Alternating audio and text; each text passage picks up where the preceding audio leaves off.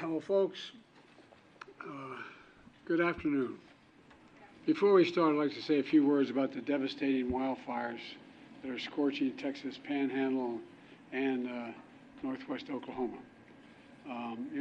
Yesterday, one of the biggest fire events in Texas history, with more than 1 million acres of Texas land burned.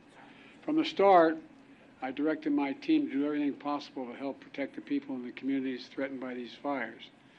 In response to specific requests made from the state, we already have more than 500 federal personnel here working on fire suppression.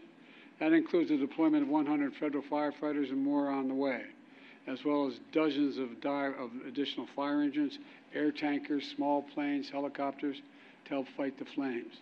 And FEMA has already guaranteed that Texas and Oklahoma will be reimbursed for the cost of keeping folks safe. And we're grateful for the brave first responders risking their lives to save others. And we urge folks to listen to the warnings from the local officials, listen to them.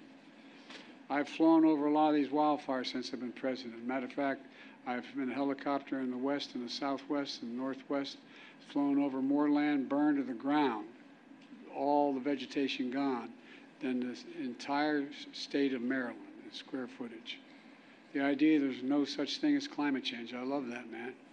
I love some of my Neanderthal friends who still think there's no climate change.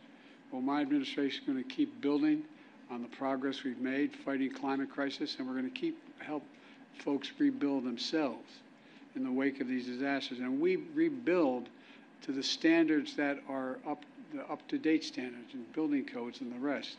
Because if you fly over these areas that are burned to the ground, you'll see in the midst of 20 homes that are just totally destroyed, one home sitting there because it had the right roof on it. And anyway, since I took office, FEMA's provided Texas alone over $13 billion in 3 years in disaster relief after fires and winter storms across this state. And when disasters strike, there's no red state or blue state where I come from. They're just communities and families looking for help. So we're standing with everyone affected by these wildfires. We're going to continue to help you respond and recover.